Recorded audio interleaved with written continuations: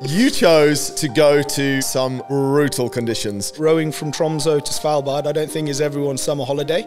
Probably not the best person to jump on a rowing boat and row for like 16 days sat down. You row about 12 hours a day, so you do 12 gym workouts a day, so 6,000 odd calories a day burnt. Knowing what you know about the ocean, how did you put the risk of getting involved in this? This isn't a row that just 2 weeks before you jump on the boat and you go. There's so much planning that goes into it. Is there any moments where you were genuinely quite scared? We're getting told that there's storms of up to 40 nautical miles coming on, which is bringing sea states of 8 meters. You know, you're on a roller coaster. You get thrown around in your cabin. I would have been happy to not be on the boat that day. It turned completely on end when a whale comes up next to the boat, right? One day we were there so tired, and that day we had probably seen about 40 whale breaches. It was insane. This row, we believe there's only 11 people who have done this. It was very fulfilling to complete it. Hello, everybody, and welcome back to another episode of the Inner Fight podcast. Today, I am diving into the quite fascinating world of ocean rowing with a good friend, member here at Inner Fight, Andy Savill. Andy is I guess what you would call a seasoned ocean man. He's worked in this space and been in this space for a number of years and has quite an incredible, and as you'll see in the show or hear in the show, infectious passion for the ocean. Actually makes it sound a little bit less scary than I ever really thought it was. He talks to us today about a grueling 16-day rowing challenge that he completed recently, taking on some pretty brutal conditions. Sat in, for some days, inside a small cabin whilst a storm blew over. Been told at times that if he continues on his expedition, his chances of getting rescued if things went wrong are probably not super high. Coupled with that, the fact that he has a beautiful wife and 2 girls at home. He talks us through how it felt leaving them at the airport, all the way to the feeling of when they actually made it back to shore. This is episode number 947 of the Inner Fight podcast. No matter where you are in the world, thanks a lot for tuning in. Let's jump into today's show. Andy, you just said it there. You chose to be there. Why on earth, or let's say it like this way, most people go on a nice summer holiday with their family and their children. You chose to go to some brutal conditions. Why, mate? Tell us. It was obviously rowing from Tromsø to Svalbard. I don't think is everyone's summer holiday. For an experience, something to do, I kept on thinking that that gift for my future self. You know, when I'm 70, if I had said no and I didn't get on the boat, I would probably always regret that decision. So, unfortunately for me, being a family man, you know the family well. I had to leave the wife and kids. It was pretty much a month away from them, you know, and 16 days of actually rowing on the water itself. And the other days were preparing the boat to launch and preparing the boat for shipping after we had done the row. So, yeah. I always wonder, because I've had a few people on the show that have rowed before, Atlantic crossing, Indian Ocean crossing, and they all come around in different ways. So how did you get into this, mate? So, I mean, my background has always been the sea. Like, since I was a kid, right? I catch you on the beach quite regularly. Whenever I go surfing, you're always in your Speedos going for a swim. So, like, for me, the sea is very much, you know, it's my workplace. I work in the marina. I've been sailing my whole life. I surf, you know, scuba dive. So the sea for me is like my kind of place. So I met, actually, I ended up with this one because I'd met Toby while he was setting up for his Atlantic crossing. Yeah. And, helped him navigate the marine industry up to, you know, pretty much the start line, and when he had finished that race, helping get the boat back here and just helping him pretty much get whole setup and the industry here is not the easiest to navigate. So trying to get him where he needed to be, it really helped him get across that one. So I think after that, it was a way of him saying thank you. And Toby's not your normal guy. He's not your normal guy. You'll say, let's go to the pub, I'll buy you some dinner and whatever. Yeah. He's that sort of guy. He's like, okay, let's go for a long row together. That's his way of saying thank you. It's pretty incredible, isn't it? You help a guy to row across the Atlantic and you prepare the logistics, as you say, and his way of saying thank you is like a gift of another month on the boat. There you go. Let's go row. So yeah, I mean, it started. It was a discussion of where we could row. We looked at a few different options, and then this one was very prominent. This was one that it kind of ticks lots of boxes. It was actually on the tail end of Toby rowing the Atlantic that when he was out there, he was pretty frustrated by the amount of plastics and stuff that he came across. So while he was out there, he created the plastic pledge, which is now getting rolled out in the schools and so on. And it's a bit of it kind of goes in line with the Inspire 1 Million program that we're all on this journey now together, meeting students and trying to make them really aware of plastic pollution. So yeah, so this row, it was an interesting one going up there because anything that happens up in the Arctic, we feel it down here. You know, it's such that and the Antarctica, they control the weather, the weather patterns in the Atlantic, the colder currents, the warmer currents and everything. So yeah, going up there and seeing what was happening up there and seeing what plastic was up there and what's it like? It started off, it was too warm the first couple of days. Like we actually felt, I even nicknamed an area of the boat Marbella, where I would sit, pull my buff up over my like baseball cap and just sit there and have the sun baking down on me. And it was so warm. We're getting sunburnt. Toby had this little, it was probably a toothpaste size sun cream. He had used that up within about 2 days. So we're almost like rationing out the sun cream that we had. And that was, them first few days, it was the area of sea that we were most worried about. So the Devil's Dance Floor, the Barents Sea, and this area, it was broken down into different legs. And that was when we were basically in the middle of nowhere, like 100 odd nautical miles away from any land, any security, rescue. We didn't have support boats, nothing. We were just out there by ourselves, the three of us, obviously just rowing away. And that first stage it actually turned out to be kind of the nicest bit of the trip, the warmest, you know. It was after we got to Bear Island, which is kind of halfway point, if you like, that we were greeted by the strongest currents any of us had ever felt. Fog, which was like freezing cold, like cutting through you, so cold. And we actually we came encounter with the fog. I was on the shift by myself. So I was rowing at night. You do like 1 up on the oars instead of 2. Right. And throughout the day, you try and do 2 hours on, 1 hour off. And in the nighttime, you change it that you have one person rowing and you overlap it. So hopefully you can get like a 4-hour lie down, you know, so each person gets about a 4-hour shift. One of you gets the kind of tail end of it, unfortunately. But yeah, I was rowing by myself and literally hit this fog, and I'd never felt like cold like it because you're already tired, you're drained. Yeah. And it was cutting through everything, going through your shoes, your toes are freezing instantly. And Orla gets up and, she joins me on the rest of that. We got hit by some currents. So we were both us rowing. I think I'd already rowed for about 2 hours with Orla and realised we hadn't actually moved, you know. So that area of the journey is where it all changed. Yeah. You know, we end up knocking up, Toby, come on, and all three of us on the oars. So I probably rowed about 4 hours straight that evening trying to get out of the currents. And that's when it all changed. That's when we end up hitting all these storms. You know, 4 times we were on sea anchor. Well, people that I've spoken to, it's weird rowing, isn't it? Because it's not always ocean men or men that know a lot about the ocean, like yourself, Andy, that get into it. It's more stupid endurance athletes or just crazy people. It is like that, yeah. From the start. So I think a lot of the dangers or the way that the sea operates is not at the forefront of their mind. They know it can be dangerous.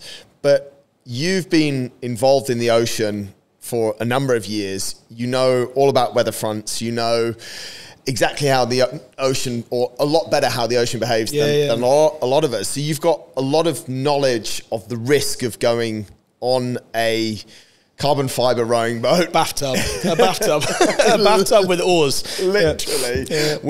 And hundreds of miles from anywhere. Yeah. How do you put that risk factor together in your mind, especially as you said, you have a family, you have a young family. Knowing what you know about the ocean, how did you put the risk of getting involved in this together? So there was a saying that we used throughout the row, which is like, the only decision we have to make is the one that keeps us safe, right? So we kind of always had that in mind throughout the whole thing. And any situation we got in, we had to all agree that the decision that we're going to make is going to be the right one. So obviously, before you even go on an expedition like this, there's so much planning that goes into it. So this isn't a row that just 2 weeks before you jump on the boat, you jump on it and you go. Orla actually did that on her first row. She just turned up, and literally 3 or 4 days before she rode from Sausalito to Hawaii, she was in the shop buying clothes for the trip because she didn't really know what she signed up for. And there's me, obviously, assisting with Toby. Toby had done the row before. Because it's his boat, he's also got a lot of the kit. So every risk, you try and mitigate as much as you can, and you try to have backups for your backups. So, for example, water. We take it for granted. Even just filling up my water bottle in the gym now, I can just fill up my water bottle and not worry about it. Out on the sea, we're making water from the seawater itself by desalination. In order to do that, we need to make sure we have power. We get power from the sunlight, and we have to charge our batteries. So everything is calculated. So in order to make sure if you're out of power and you can't use your water maker, we then had a manual water maker pump. However, if you could pump that for about 3 hours and you might get a pint of water. It's not the same as an electronic desal.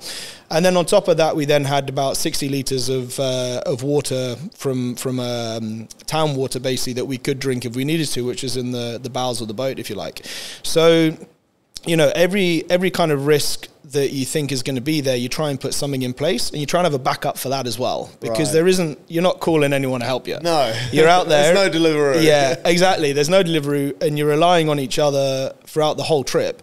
So I think that's what makes it quite a beautiful thing. Yeah. And you've really got to just kind of muck in and do your time on the oars and do your time on the boat prep and get yourself prepared. But, the more risk that we encountered, like the bigger stuff, everyone thinks, drowning, and it's going to be really rocky and seasick. Actually, the biggest things that we faced is the cold, which you can face anywhere in the world, right? Yeah. And them sort of things are very hard to mitigate, especially when you're in the Middle East. We had gone from 45 degrees to Norway, Tromsø, which I think on the day I arrived, it was about 15 degrees. It was quite a nice day. But the further north we got, we're into the 0s and 2s and 3s degrees, So trying to mitigate that was probably one of the most challenging things. But we did that locally. We actually took our rowing ergs into Ski Dubai. And we did 4 hours in Ski Dubai, actually. Really? Yeah. Kudos to Ski Dubai. That's not the first people that I've heard that have been preparing for a colder expedition that have asked to train in there, and they seem to be super accommodating. Yeah, so they were great. They even let it snow on us one day, and so they made it snow while we were rowing one day. No, so they were really good. It was cool to test all the equipment out. I brought in obviously the Fowlers just to show you the jackets we were wearing. But you can imagine the risks is one thing, mitigating that. I think in your mind, if you're quite mentally stable and you know what you're up against, and no one else has put you there. I think I mentioned to you before that Orla had been asked in an interview before we'd even left, actually, how are you preparing mentally and how are you going to deal with the situation? And one of the points she raised was very much no one else has put us there, we put ourselves there. Mm-hmm. So you're in, there's no one to blame. You're out there by yourself. You chose to be on that boat in them elements. So the days when you're really down, it's your own fault for being there. So if anything, it makes you dig deeper, True. You can't just bail out the easy way. How did Lauren feel about it, your wife? To be honest, I had mentioned to her before I had really 100% committed that I needed to do something. Yeah. Because I feel I achieved quite a lot in my life, from where I started to where I am, and even in my work life, where I've got to in a very niche industry, and even having the beautiful kids that we've got and this lovely family. But, I don't know, I think you always feel that you need to do something else, and I think in the group of friends that I've got, we're all quite, we're keen people. We want to do things. And Lauren's very driven, she wants to achieve things and do things. So I think she definitely understood that I needed to do something, and the support was amazing. I mean, she had to single parent for a whole month by herself, travel in and out of Scotland from Dubai as well. Whilst not really having any much communication with you, I guess. Very little communication. I think I spoke to her twice in 16 days. Wow. So the comms on that, we had sat phones on the boat. But it's not like you can just pick up Instagram or WhatsApp. There's none of that communication. And even if you send a text message via sat phone, you get it. I think it's like maybe 100 texts or something. Yeah, like old school. Yeah, you're pressing the button 3 times to get to the letter you want. So obviously me and Toby, I'm almost 40. Toby's already broken 40. So Orla's the youngest one. So she was a lot better with the texting. So we left that to Orla. So she was there texting away. But yeah, so the comms were, Orla would communicate to her partner. It would go on the group, and Lauren was on that group, and a couple of our key people on the group. So they were getting like dribs and drabs of information. But it was challenging for Lauren when the girls would say, "Where's Daddy?" And Lauren would open the tracker that we had, the yellow brick tracker, and she would open that and kind of point, there they are, they're on their own, but I can't really tell you anything else. It's tough. That tracker's always tough in longer races when it stops working or loses the GPS, or in your case, which I'm sure we'll get to, where you had to sit still for some time. Yeah. Because that's all people have, and it's like they're not moving. Yeah, what's wrong? And actually, it's the GPS has dropped out. Well, interesting you said the GPS up there. So there's something in navigation, especially satellite navigation, where the more satellites you have on your system, the more accurate your location will be. Right. We actually had one morning, I was adamant, the GPS was telling us we're about 10 nautical miles off the coast of Svalbard. And when the fog had cleared, we're about 50 nautical miles offshore. Like Svalbard was a little dot on the horizon. We definitely were not 10 nautical miles. So we had, for a lot of the trip, we were basing our position on satellite navigation, which was, even when I look at the yellow brick tracker now, the yellow brick tracker shows actually where we were. Whereas our GPS at the time was like, that's not saying where we were. Really? It was saying we were a lot closer into the shore than we were. Freezing cold, fog, and not really knowing where we are. Let's go a little bit to the team, Andy, because obviously being in those situations, the boats are pretty small. You've mentioned it. You're fatigued. You're sleeping about an hour. You're really relying on other people. How did you guys approach that as a 3? Did you sort of go through expectations? Like, how are we going to communicate, or did you just wing the whole thing? So normally on a ship or anything, it flies in the sky. Anything that ends up its own little ecosystem, you normally have a hierarchy of command, right? So you'll have a captain of the plane, you have a captain of the ship. Yeah. Space stations, you have the head astronaut. You kind of have that, and it happens in businesses, right? So for us, it was a little bit grey at times. Toby's the project manager. It's his project, it's his thing, and but I think the actual capacity, navigation, things like that was my strong point. Right. All her capacity to dig deep and deliver, like I've never met someone like it. Like there was times when I was falling asleep at the oars and she was like, go to bed, like, get 15 minutes, and she would cover me for an extra 15. So I think it just started to kind of fall into place. Like we all ended up with we didn't say, okay, this is your responsibility, this is your responsibility, this is yours. Because at any given point, you could be the only person up on the oars, But it kind of fell in that I end up being navigation, and earlier on, obviously understanding the route and planning the route, looking into a little bit more the safety aspects and things like that. Obviously the hours I've had on boats anyway, making sure you're shackled on, life jackets. I kind of took a little bit of a point of dealing with the safety aspects. Toby having the overall project plan, everything, he basically had the whole project under him, all of the photography as well, and all of them aspects was very much him. And definitely when it came to food and fitness, like she very much took that on board and ran with it. But yeah, as a hierarchy on board, I mean, you're on the boat for a few hours a day yourself rowing. No one's telling you where to go. It's just, Andy said, stick to that compass bearing, so you stick to the compass bearing. But it got very challenging. The first rotor, we were supposed to have 2 up in the daytime. You rotor throughout the day. Everyone rows for about 2 hours, and you have 1 hour off. You row about 12 hours a day.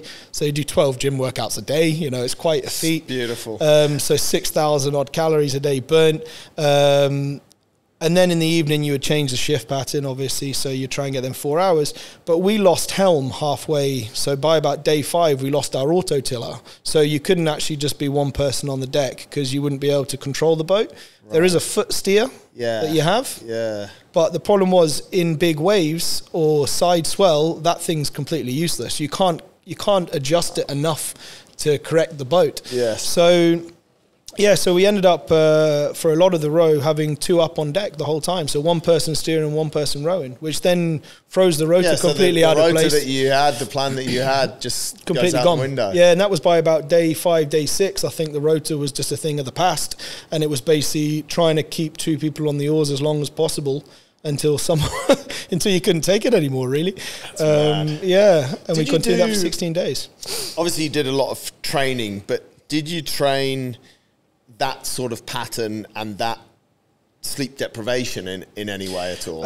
No, we for that we didn't. But everyone was really trying to put the hours onto the rowing ergs before we left. Everyone was dedicated. We were even kind of sharing our hours on our WhatsApp. How much have you done? Yeah. You know, and everyone was dedicated to the end result. You know, we wanted to. We didn't want to get out there and be the one who was too weak. I put a lot more training in at the start and got myself to a capacity where I thought I needed to be. And I don't know if I've got a bit of a hero complex or what, but it was more like I wanted to make sure that I was strong enough that it would never be me who couldn't give all, you know, if something happened to the team, I wanted to be able to be the one who can continue going. Yeah. So I put a lot of hours in, and there's a lot you've got to try and get used to. You know, sitting on a rowing erg in a gym is one thing, watching the world go by, but when you're thinking the waves are rocking and you're trying to eat, you're trying to drink, you're trying to prep when you're going to get your next water maker done. So so it's all it's a random sort of scenario. You guys train a lot. Does Toby bring the boat back to Dubai? Did you get to train on the boat? We had done about 2 4-hour sessions on the boat before we rowed, and I'd never slept on the boat. Ola had never slept on the boat. So, but it was the same boat that Toby had rowed across the Atlantic in basically 18 months ago. Yeah, exactly. Yeah, so I think he had, I believe it was 42 days he had spent on the boat rowing the Atlantic beforehand. And Ola had obviously done the Sausalito trip, 60 odd days. So they'd both rowed a fair amount. They both slept on the rowing boats, and But yeah, I mean the hierarchy and the setup, it was very, you know, I had the stern cabin, Ola and Toby had the bow cabin. The only time you'd ever end up with 2 in there is when we're on storm anchor, you know, but apart from that, it was pretty much one person rowing, and so it kind of worked all right. You know, you're sleeping on a gym mat. Anywhere you can get your head down kind of helps, right? So comfortable? You're too tired to care about comfort, you know. You just want to sleep. As soon as you're off the oars, you don't even want to eat. Really? You know, you're too tired to eat. Was that hard eating? It was, and we were using, I mean, the food's great. There's this brand Real Termat. It's fantastic food. It's like dehydrated. Not the red bags. There's loads of different colours, So there's chili con carnes and chilies and all sorts, curries and pastas, and you basically pour hot water into it, leave it for 8 minutes, and it rehydrates, right? Yeah. But yeah, I mean, that's 8 minutes plus the preparation out of your sleep time. So I was more inclined just to grab my snack packs. So on rowing boats, you're burning over 6,000 calories a day. Yes. So you have really calorie-rich food, but you also go for muffins, Haribos, chocolates, you know, and you have them pre-wrapped. So Ola was like a diamond at this. So she was like, she didn't stop talking about snapbacks, right, up to the start of the race. And I'm thinking, oh, come on, what's this girl on? Snapback. And literally she helped me prep all of these, and they became the go-to thing. Yeah. You know, you put some nuts in there, some dried fruits, and literally it was easier to grab that and consume that than trying to make a real Termat meal up. Yeah. So I lost 8 kilos. I mean, I've packed it right back on now, because I've eaten burgers, pizzas. I've just gone crazy since they've been back. But 8 kilos in about 2 weeks. It's crazy. That's decent. I'm trying to think, like, there's a lot of it that you have the mindset to overcome. But there must have been some point where there was fear or, like, because fatigue changes a lot in our minds. It does, yeah. It really, like, I know you're tough. I understand that you know, all of these properties, that there would be no 3 better people that I'd want to go on that boat with. Like, it's great because you're all well prepared. But when you're rowing for hours, going nowhere. So things like that, mate. Like how sleep I'm interested. I'm deprivation. sure people are interested to hear. Like you've made it sound really good so far, and everyone's signing up. There was days. Even a hardened sailor, you know, is nervous, right? Yeah. And you wouldn't be human if you tried to mask that. And we had days. There was one day in particular where too much information clouds your judgment. And we were given information by two separate weather routers, so people who were helping us, trying to tell us where the weather was coming from. Yes. Bear in mind, we're receiving this on text messages, and the text messages would come in 3 different text messages, and they might not even come all in together. If someone else sent a text message, you might get sections. So we've got Toby and all are trying to decipher what these text messages are saying, bearing in mind we're all half asleep, trying to row a boat. We're getting told that there's storms of up to 40 nautical miles coming on. Which is bringing sea states of 8 meters. You know, it could easily drum that up in the waters we're in. Sleep deprivation, you're hungry, you're freezing cold, and you're getting information from there, and you're also getting information from the search and rescue saying the safest place for you to be is on land, which is 2 days row away at least. And you also have another contact who's been in the water for a long time telling you the location that you're very far away from, or sorry, you're very close to, should be the location you need to get away from. so them moments, your judgment is clouded because you have lots of different information. Yeah. And you have to just dig deep. And there was an easy route out that day, which call search and rescue and leave the boat, or head for a beach and beach the boat and then get search and rescue off a beach. So the final decision was we'll all stay with the boat. But there was no one on the boat at that time who was 100% confident in the situation we're in. But we discussed that no one's going to lead the boat, and everyone was fine with the decision we made. And we dug deep and went with it. But that night on storm anchor, as the boat got rockier and rockier, and we believe we got airborne off the top of a wave, because the boat's under a ton in weight. And with the wind speed, when it came up the top of the wave, everything went silent for a couple of seconds. Or it felt like seconds. It could have been milliseconds. But it was so silent, and you didn't hear the water running under the boat or anything. So myself and Toby believe we were potentially airborne off the top of a wave. Wow. I've got videos on my phone of the rocking and the pitching, like, you know. What do you guys do, or what did you do in that scenario? You stop rowing, you're just in the boat. You can't be on the deck, so you secure the deck. We use a thing called a power anchor, which is like a massive parachute. It can hold about 10 tons of water when it's fully deployed. And you deploy that, and you have 2 lines. One is the actual fixed line that you anchor to, and the other is a retrieval line, so that you pull it from the back end when you want to bring it back on the deck. But you've got to secure the whole boat, so you secure the oars. And it's a timely thing. You can't do it. It's not quick. And there's 3 of you fumbling around each other, one setting the power anchor, one tying up the oars, one securing any loose items you got on the deck. All of you just wanting to be in the cabin to get out of the wind. Bad weather, could be dark, freezing cold. Yeah, the darkness was not a massive challenge because of the daylight. The daylight. The sun would set at 12 midnight and then rise again at 2 a.m. So it would only be just below the horizon. So you could always see what was coming your way, which sometimes is not the best situation.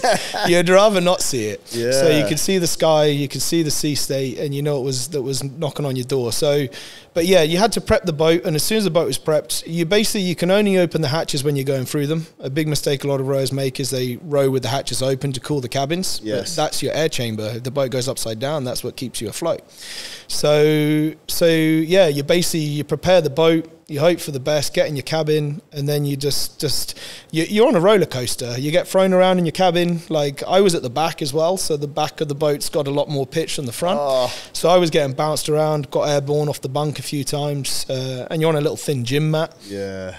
And I mentioned to you earlier the temperature of the water, you know, where we were was around 2 odd degrees, and we have less than an inch thickness of carbon fiber between you and that water, and there's no insulation, there's no heater. So you just got to get in your cabin. I'm quite lucky. I never really struggled with seasickness, but I didn't want to be the person that could end up with it. So I took seasickness tablets. The other 2 used patches from day 1. Yeah. By day 4 or 5, I'd stopped taking them because I just felt that I didn't need them. And I was quite lucky I didn't get seasick even in them situations. Toby, we believe before we'd even left, he was actually quite sick because of some town water we had drunk. Oh, wow. Tasted a bit off. And Orla got very seasick at one of the points. It was more cabin fever than I think motion sickness. Is it quite claustrophobic? Yeah, very. If you get claustrophobic. Yeah, it's not a big space. You can't, my bunk, for example, you actually have to pull your feet into. You have to kind of slide your feet down into. So the cabin, where you row is there, the bottom of the boat is there, and your legs go down into it. Right. And you've got this space here where you've got the navigation equipment, but it's not a big place at all. Big space, and the front cabin is literally just a kind of a double bunk, but it's not. It's smaller than a single that you'd have at the house, you know. And it kind of points to an angle as well. So it's not at all comfortable. It's really. Was there any moments where you were genuinely quite scared? That day, then I would say I would have been happy to not be on the boat that day. Really? Yeah, and I think all three of us would have been. Yeah, and we'd been stuck in currents that were moving about 5-6 knots. We could stop rowing, and the current would keep us moving as pretty much as fast as we could row the boat anyway. Oh. And at times, with the current and the waves, we'd actually end up like beam onto the wave, which is not a good position to be on, especially when their crest is there. You know, you got the risk of getting turned over.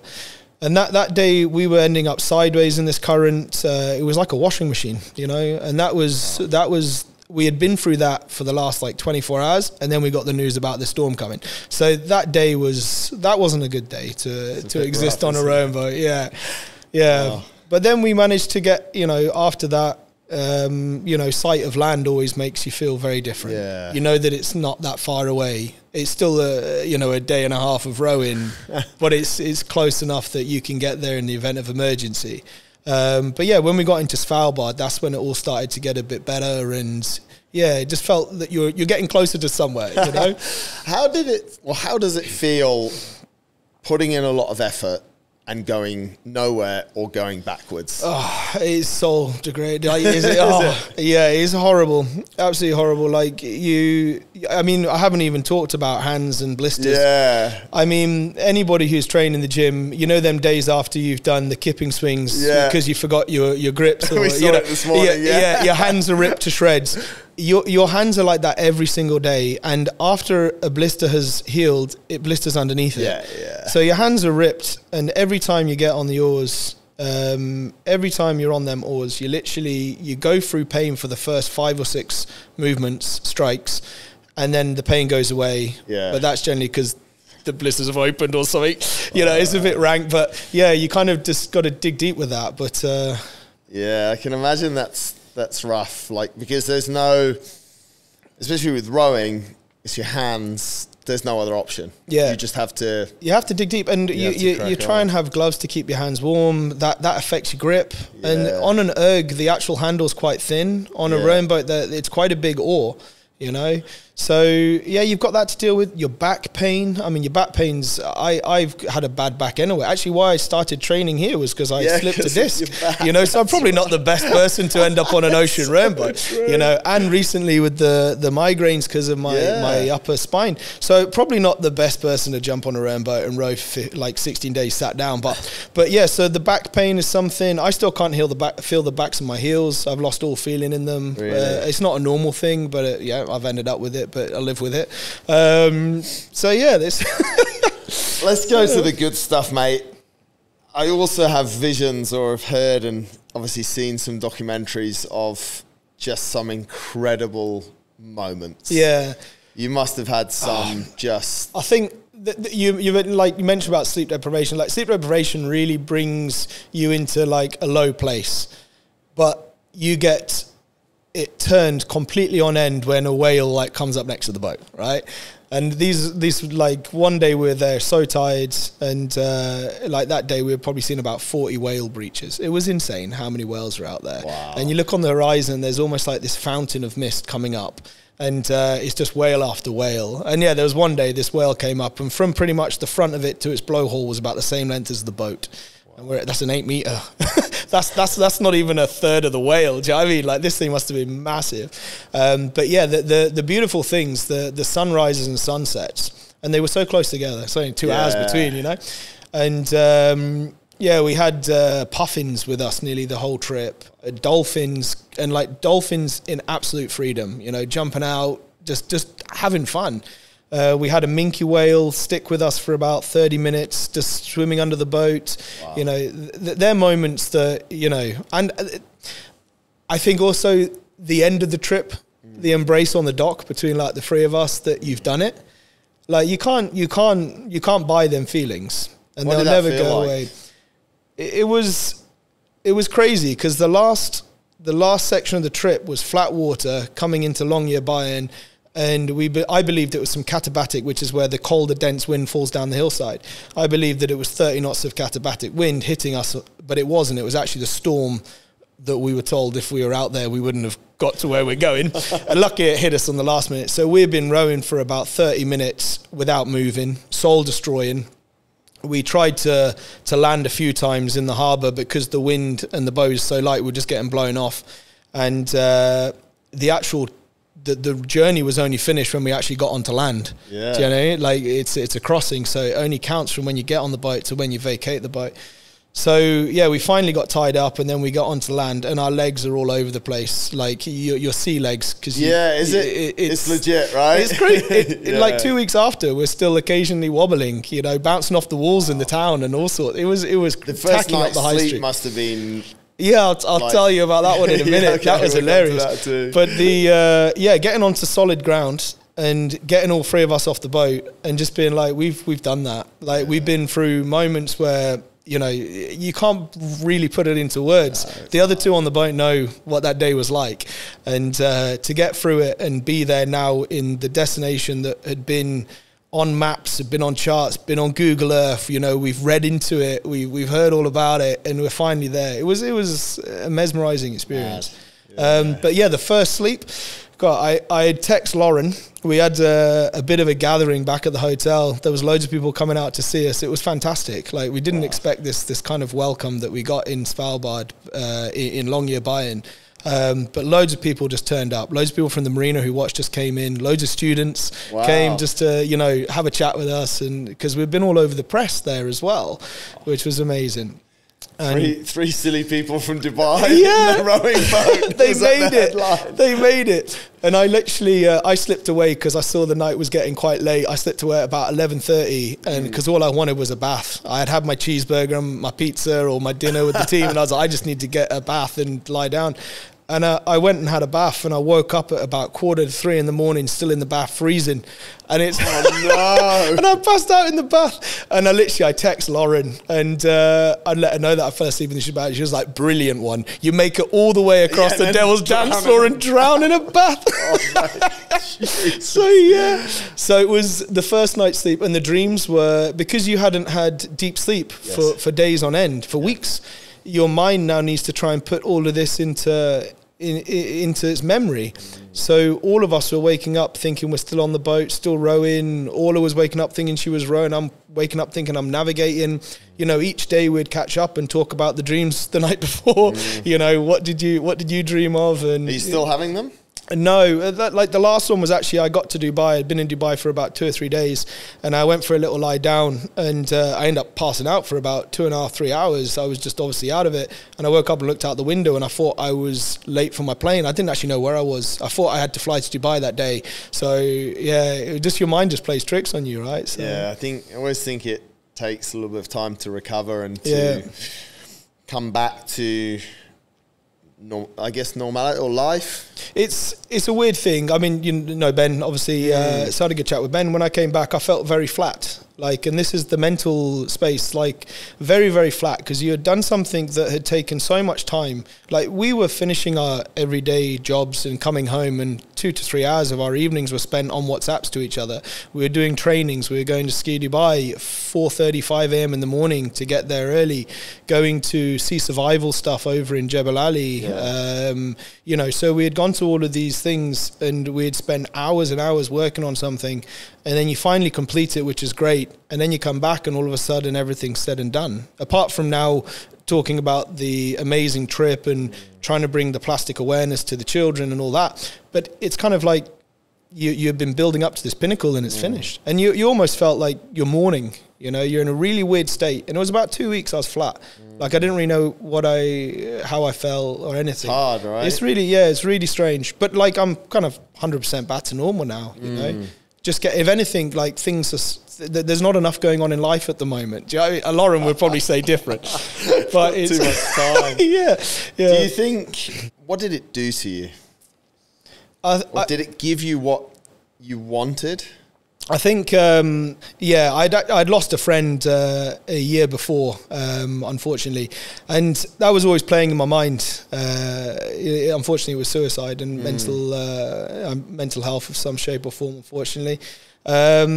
So I kind of always had this thing that I wanted to do something, and I had him in my mind. Actually, it was 1 year while I was away, anniversary of his death, unfortunately. So I had that in my mind the whole trip. But for me, I needed to prove something to myself, going to do something with friends, I've done some cool stuff with my mates, but you're doing it as a group, I wanted to kind of prove something to myself. And, even in the preparation, the build up to it, can I do this?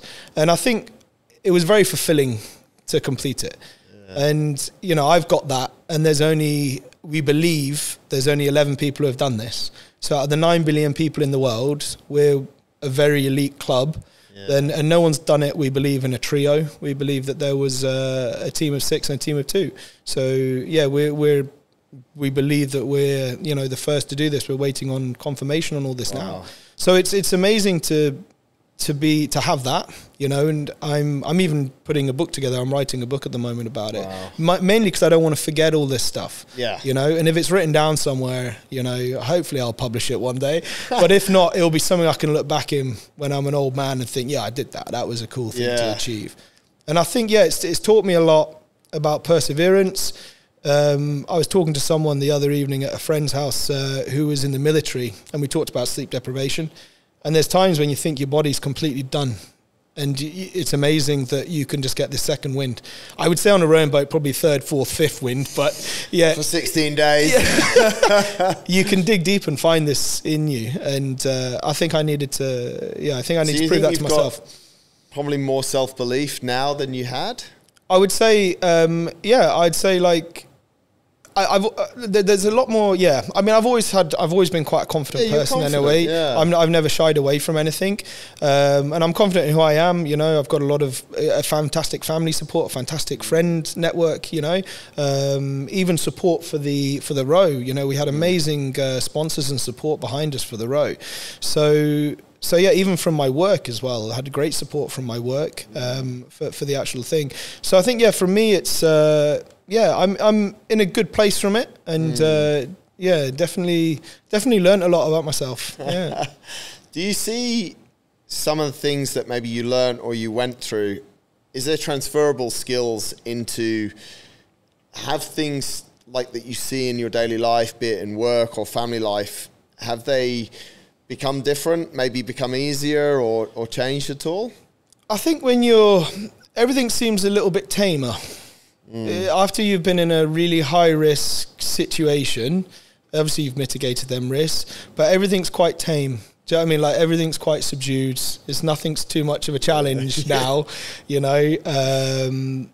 and I feel like if there's anything I need to do now, I'll just be able to get on and do it. I don't think there's anything going to be quite as challenging as, the only other sleep deprivation that I could put close, and it didn't even come close to this, is becoming a father for the first time. Like, there's 2 weeks of, the stories that you get becoming a dad, like sleep deprivation. But this, I mean, that doesn't even come close to how tired I was on that boat. And I had to dig deep and still row. So it's funny, I think sometimes just simple stuff like when you're queuing up for Waitrose and everyone's just going nuts. And people are on the horn in the car park. Like, that's just insanity anyway, isn't it? Because they're beeping at someone who's trying to put their groceries in the car to leave. But often when I come back from a trip, I'm often like, oh my God. Like, this is what is the world we live in? You, like, and you were in a more extreme scenario that I've been in 10 times worse, mate. Like in the middle of nowhere. It's crazy in the ocean. I can just imagine, like, it's just like... it was amazing out there just being us. Us, the sea, whatever Mother Nature was going to throw at us, it was just us and Mother Nature. There wasn't, there was no one honking their horn, no one pushing you saying you need this done by now. There's no work projects on your mind. You're literally rowing, resting and keeping yourself alive and taking care of the team who's with you. That's pretty cool. So you're completely... You're disconnected from everything. There's no, I'm going to jump on Facebook or Instagram or, Did you struggle with that at all? Did you struggle with like completely only having to focus on those things and no connection from the outside world? Not at all. It was something I think, I wouldn't say I'm a loner by any means. I love socializing with people, but I'm also very comfortable in my own space. So it was quite nice actually having that time by yourself and zoning out. My life's been pretty full on for a fair few years now. So to kind of take a bit of a step back and, reconnect with everything. Yeah. Did you, and you don't have to say what they are if you did, but did you have any realizations because you had that space and no distractions and obviously a lot of time just rowing like this and looking? Did you have any sort of moments where you thought, actually, I'm going to change that in my life? I think for me, fitness is something, it was only like 2 years ago that I started here. Yes. And it's actually something I'm writing at the moment about in this book I'm putting together. It's actually going into, at a certain point, I thought I was still fit and healthy. And it was only when I came here a couple of years ago and started training that I realized I'm really not as fit and healthy as I once was. The assault bike, I hate that thing. Rowing, pull-ups, I'd easily knock out 25 to 30 pull-ups when I used to climb. Yeah. That was when I was 17. In the back of my head, I still think I'm 17, but my body's saying you're not. So I think that's something that the fitness, I really, it's kind of resonated. I really enjoyed the training up to it. And I think that's something, I'll be back here obviously next month. I'll be kicking it off again and getting on with the CrossFit stuff. But I think that's something. And I will definitely say the feelings leaving the children and leaving Lauren at the airport, T3, not really knowing what the destiny was going to be, despite having it all planned and lots of risk mitigated, saying goodbye to the family. This bracelet, this is what the girls gave me. It's supposed to keep you safe, right? So I've worn it the whole trip. I haven't taken it off yet. I'm not going to tempt fate. But that was actually, it was weird when I'd said goodbye to them and got on the plane and that was it. I wasn't going to see them until after the row. That was a weird feeling. And I think if anything, it's made me, I wouldn't say I never didn't love them to bits, but it's kind of made me a lot more, I think about the girls all the time because of it, and out there, it's weird. You miss people on a daily basis when you don't see them, but when you're that far away from friends and family, you take it for granted, unfortunately. And I'd say that's something that I really, I can't wait. The weather's perfect. And I can't wait to get back surfing with the girls and bike riding and do all the fun stuff, so we can make all their memories. But that's something I'd say I really, 100% I'll be dedicating a lot more time to. That's cool. That's very cool. I guess my final question then, which is something that sometimes I don't like to ask, but maybe I should ask, is what comes next? Is there a next? If it wasn't, I was talking to someone, we were out the other evening, and I was talking to someone, and I kind of put it down, it's quite a selfish thing. If I asked Lauren, it would probably be a very selfish thing. It's a selfish thing to dedicate that much time to something for yourself, but it's also, in some respects, something that you need to sometimes find that time to do it for yourself. Because if you don't, you're living just for other people, which isn't really, I believe, what we're here for, You need to have that for yourself.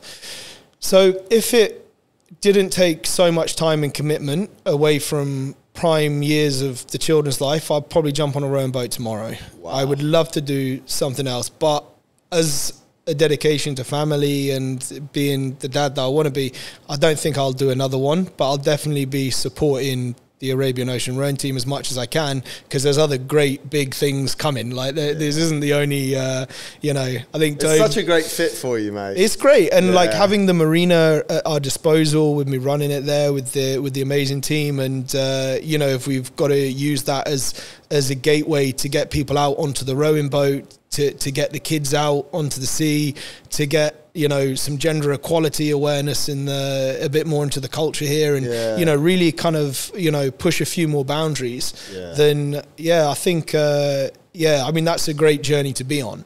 And even as a bit of a passion project on the side, doesn't have to become your day job, but to support and know that you're doing something which has got a lot more meaning. Like getting in front of the schools and talking to all the students. At the end of every talk we've done, the amount of hands that come up to ask questions, it's crazy. Everyone wants to ask a question. And even the teachers are telling us they've never seen so much like response from the kids. So much, you know, when they start, they think, oh, what's all this about? You know, or some guys rowing. And at the end of it, they all want to know, can we ask you this question? What's this? What's the biggest fish you sort of like? So, you know, knowing that that's potentially making a difference. And out of that room of kids, 2 or 3 of them, hopefully, will not use single-use plastics again, will be aware of the plastic situation more than they hopefully are in the generation today. They'll hopefully go home and someone might have said, oh, don't do that, or you can't do that, and they'll prove them wrong, you know, because, you know, that's part of the, you know, so the story behind it. Being able to create more impact, but also not sacrificing these golden years with the girls at the moment, but you're involved in something that gives you purpose and 100%. Helps you to have an impact. I mean, we barely talked about the clean seas stuff as well, because that's a whole other huge silo in itself. I mean, there's huge. I mean, it'd be wrong of me not to mention, but so, you know, the United Nations is something that Toby had linked with when he was doing his the ocean run and everything. And the plastic pollution, you know, the plastic pledge now, it's a serious issue, you know, and it's getting into our food streams, like, so it's not a good position to be in. And every day we pass plastic up there. We pass plastic. We've got some of it on the boat that's coming back. Toby's going to make some into some little prizes and stuff for some of the stuff he's doing with the schools. But yeah, we had pollution out there, even just in the harbour, you know, plastic bottle caps that we've scooped out. And then the gender equality is a huge thing. Obviously, being a father with 2 children, Toby's got a daughter as well as a son. You know, they think Ola's amazing. My children are like, oh, when are we going to see Ola again? And I think an amazing feat for her. We believe as well that she's the first female to ever row that Barents Sea, and the first female ever to row from north to south from Tromsø up to Svalbard. So yeah, I mean, that's an amazing feat for her, and one hell of a story, you know. So, you know, having the girls, that kind of fits with my everyday life of gender equality. You know, I don't want them to grow up in a world where a guy thinks they're better than, like, no way. I mean, no one will be able to tell the youngest one that anyway. She'll have them straight out. She'll sort them straight out. You know, the eldest is a bit more tame and calm, bless her. But yeah, you know, the gender equality is the main thing. The plastic pledge, that really fits in with my everyday life. The sea is my ecosystem. It's my economy. It's everything, right? So if we can help protect it, and then inspiring the children, I mean, you know, hopefully we'll end up in my kids' school soon, you know, and we'll be able to talk to all them. They keep on saying, Daddy, when are you coming to our school? So I'm on it to Toby, come on, when are we going to go to their school? You know, so, amazing. Mate, congratulations, and thank you so much for your time. It's a great story. Wow. And it was great to watch you train and to go and get after it. So thanks, appreciate it. And all support from the guys here as well. Everyone was amazing. I think I watched one day, there was about 3 or 4 CrossFit classes came through while I was on the rower. That's how long I was sat on it. And that was mesmeric. Just sat there rowing. There's one class, they're finished. The next one comes out, warm up, and then the WOD, you know. I was like, brilliant. Yeah. It's so good. Andy, thank you so much, mate. Appreciate it. Cheers, thanks, Max.